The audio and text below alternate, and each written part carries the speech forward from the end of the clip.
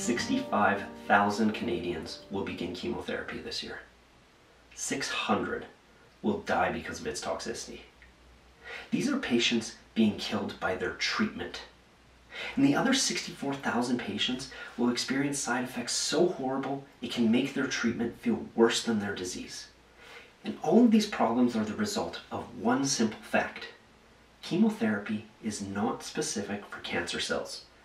Chemotherapy interacts with every cell in the body, meaning it will damage not only cancer cells, but also healthy cells, producing toxic side effects. But it doesn't have to be this way.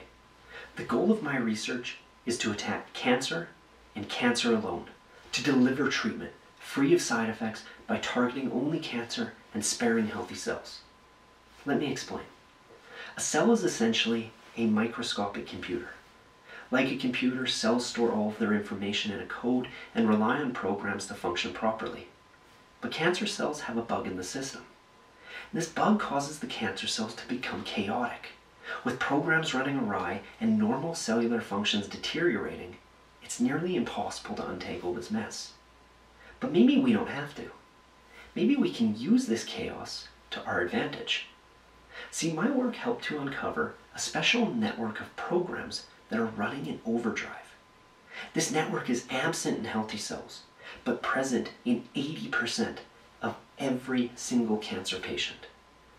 So in my lab, we created our own cellular program with the instructions to hijack this overactive network. Hidden deep within the program are the orders to trigger self-destruction. Cancer cells unknowingly run this program, and soon they collapse upon themselves and are eliminated. The most exciting part, all of this occurs while having no effect on healthy cells. But there's a problem.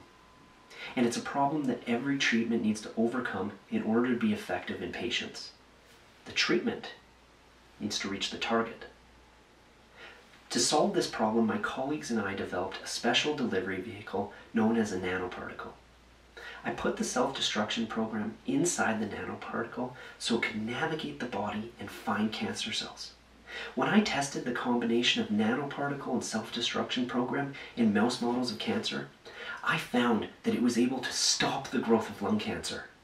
It was able to shrink prostate cancer tumors by up to 90%. And in mice with colorectal cancer, it's cured animals of their disease, all without side effects. We're going to replace toxic chemotherapy and defeat cancer, one cellular program at a time. Thank you.